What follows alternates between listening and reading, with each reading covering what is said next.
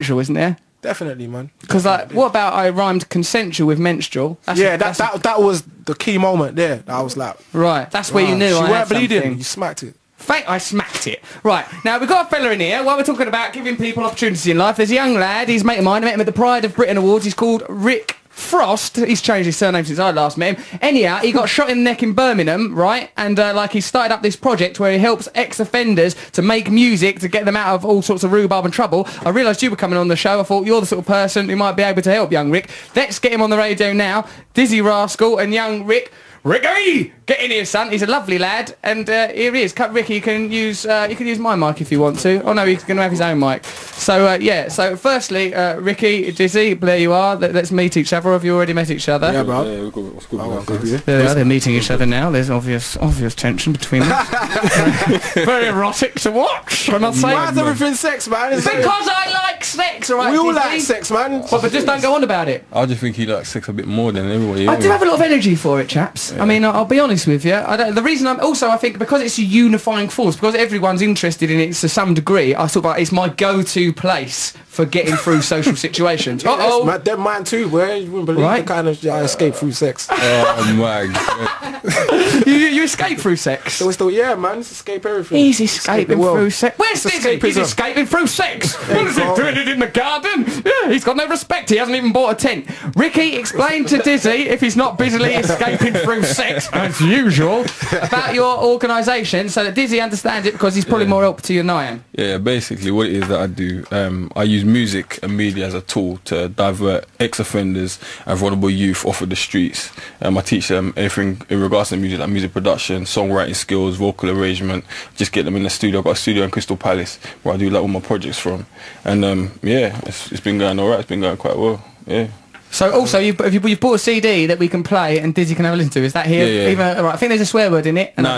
It's actually quite a mellow track. It's quite a mellow track. Yeah. Was it made? Like, don't give us too much details, but was this track made by an offender of some kind? Well, not an offender. Get one by an offender. No. But it's a youth that was at the risk of offending. He's actually here with me. He could have offended, and this kid has done this track. Any minute he could have offended. Ricky swept him off the street before an offence was done. Now, if you are a Daily Mail writer, how could you not love Ricky? A young black man. He's been shot in the neck. Instead of getting out there causing more offences, he's hoovering up offenders. Wow. He's sending them out as musicians. He's an alchemist, this boy. Let's have a listen to some of his music. Dizzy Rascal. Now, you're in a position of power now, of course, aren't you? Even though you're a young man. You're in a position of power. I'm doing a similar kind of thing with Dirty Stank. Oh my God! Don't be rivals. Don't come rivals. I don't want this to be East Coast, West Coast. I don't want another Biggie Smalls on my hands. Wow. The thing I don't want Suge Knight all over me. Stop it. Hey, I'm very respectful towards that. I think we're allowed to joke about things like that, aren't we? Are we? Yeah. Of course we are. You're allowed to joke about anything. That's how we bring about freedom. You do it through your music. Me and Simon do it through jokes and gay sex. Right, Si? Oh, love it. There we go, kids. Okay, let's listen to Ricky and his, what I'm going to call an offensive track. No, it's not even that. Not offensive.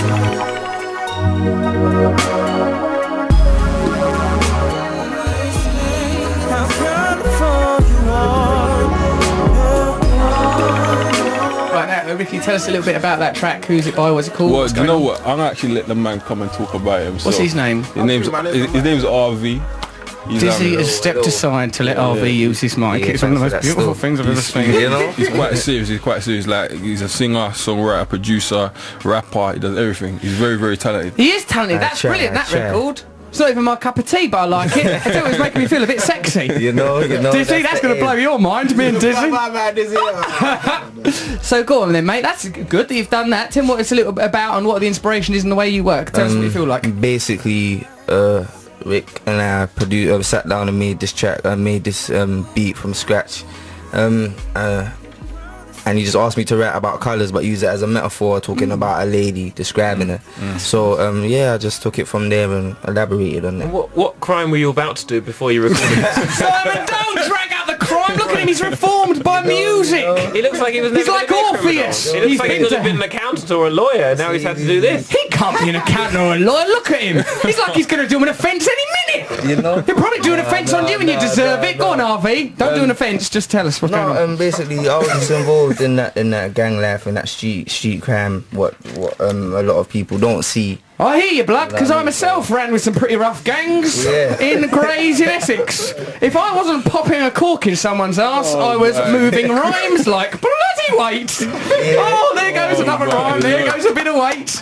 Good that you're in here. So Ricky has got you out of all sorts of gang palaver, which is a serious business. We're having a laugh about it, but I wouldn't like to be in a gang. Was it fun? Did you like it? No, it wasn't really a fun thing. It was just at the end of the day, growing up, it's like when there's not really that much of a male role model in your house to show you what's going on, like, you know. Did you not watch Big Brother's Big Mouth? Because I'm quite a good role model. Nah. Like, I don't doubt it at all. But you know, no male role models. So, right, so you had to find your own way. You end up hanging around with gangs and all that kind of business. So actually, Ricky, this is an actual example, right? Because tonight we are the Mail on Sunday are listening to this radio show. We know that because they're looking for evidence to try and destroy us and our beautiful revolution. So you're an actual example of a young lad who could have gone all wayward off into crime, and Ricky's hoovered you up, and suddenly you're making beautiful, literally beautiful music. Yeah, no, like, before I met Ricky as well, like, I've been doing this for ages, but Ricky, like, within his facilities, within his facilities, he gave me a place to get focused and take it seriously more as a business than, I can do this, so let me... For Ricky, isn't it? Well, you know, these young men. It is what it is, really. Like but he's a serious guy, and the thing is, not only is he just doing music, he's actually now touring with me and like doing school seminars. We actually done a seminar yesterday at Lambeth Academy. Sorry. How'd it go? It went really well. It went really well. What do you do with the kids who are going to commit crimes but don't have any talent? Those kids, they're I just try to keep them engaged, really. Keep them engaged and focused. Maybe they could listen to the music. Learning. Simon, you can handle those kids. Perhaps you can bring them round to your house and look at your cat. They can earn a few quid over What are you suggesting? I'm saying that you don't suggest things. Sexually exploit potential offenders if they haven't got enough talent to make a damn fine record. Listen, we've got to go. No one's saying that. That didn't even actually happen. Why are we discussing that something that hasn't even happened? Dizzy, you've been fantastic. Ricky, you are a marvellous creature of the night and of the day and of every hour of every season. RV, thank God you've been saved from a gangland monstrosity coming here like a lovely... It's like the dawning of hip-hop when actual gangsters turned poets, African bambata, all that gear. There was going to be a lot of bother, but suddenly there was beautiful music and poetry everywhere. We can change the world. Look at Ricky. Look at these young men. We've got glorious chance for a new future. They can't handle the truth. Okay. The truth is good. The truth's good. This is behind the truth. We've got the truth. Okay, Dizzy, first minute, we've got to go to the news. There's people singing and all sorts of stuff. Is that you, Simon? That was me singing there. Don't sing in front of our new friends. Maybe I could get off the street with a bit of... You can't get off the street. You're best out there pimping. Look after your bitches.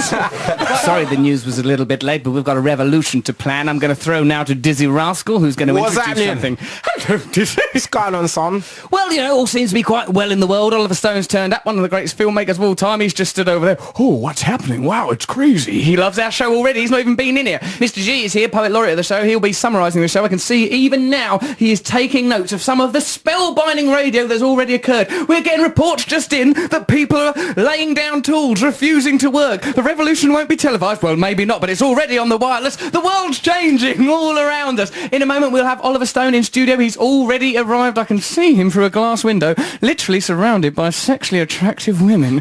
It is a sight to behold. Put your tongue back in your head, Oliver. He's, of course, here because his film W premiered at the London Film Festival the other day. I went to that film, Simon. Did you enjoy it, Russell? Yeah, I did, as a matter of fact, although it humanised George W. Bush a bit. I mean, I know he is a human, so there's nothing wrong with humanising a human, I suppose. It's not like he humanised a table or like a nebulous gas or a potato or the concept of jealousy, but he humanised him a bit too much, made me think, oh, he's all right, really. So we'll be talking to Oliver Stone about that in a moment. Also, embarrassingly, I went to the wrong premiere, first of all, and it's really difficult. So there was loads of paparazzi on the carpet, and we all got out of the car, and we sort of were late and everything, and I looked, as you can imagine, they looked gorgeous. All eyes turned. The flash of bulbs, the glamour, the tremor, the excitement, the charisma. You've seen the charisma, right? All them cameras went off. Click, click, click, Russell. No, I can't stop. I've got to get into this film. We walked in. What are you here for? Well, we're here for the W premiere. We've been asked personally by Oliver. I don't need to make a scene. Yeah, this is The Secret Life of Bees that we're showing here. The Secret Life of Bees? Who Who knew that bees even have a secret life? But apparently they're carrying on. So I had to then walk out of the cinema again, and the same photographers, you could see, they tried not to laugh, but they were looking down at me as I clambered back into the car and went to the actual premiere that I was supposed to get to a little bit late. But don't let that put you off the revolution. Don't. I feel that's just the sort of thing that Jesus would have done. Of course he would have. Jesus made faux pas. What about that bit in the Bible when he done a blow off in his own hand? It's one of my favourite psalms.